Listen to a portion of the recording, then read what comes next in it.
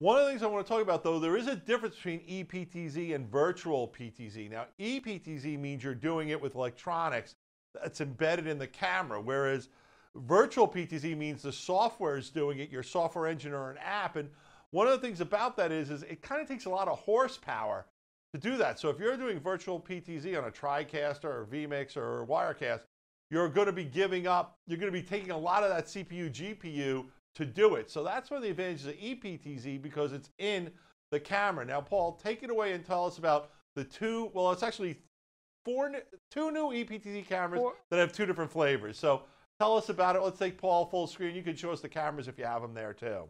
Well, I do, and I'll do you one better. This is the camera right here.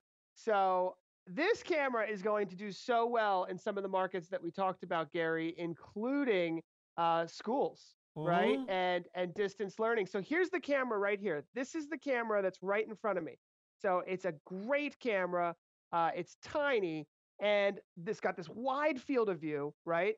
Really wide field of view. But I can go in here and I can zoom in and really make it look, super high quality video, where I can make presentations and I can do camera presets. So let me set up we have four of these cameras, right? Of course Okay, so we've got two webcam versions. So there's a USB and an NDI version of these webcams. So this is the NDI version. It's power over Ethernet. It's 4K video output. And the camera I'm using right now is the camera with I have one too, Paul. NDI. Mine's not hooked up. Too. But I want to stress these also have HDMI output, because you kind of glossed over that. So it's USB and HDMI, or it's USB, HDMI, and NDI, correct? That is right. So super high quality cameras. And just really quickly, I'll show you here. So I'll set a preset. All right, so I've got a preset there. I'll zoom over. It looks like I've got a PTZ camera here, right? Yep. And that's what it's supposed to do. You're supposed to, this is the difference between virtual PTZ and electronic. This is actual, it looks and feels like a PTZ, but take a look at this. Snaps right to where you want it. And you have the ability to kind of decide how you want to do that. It's the illusion of having multiple cameras.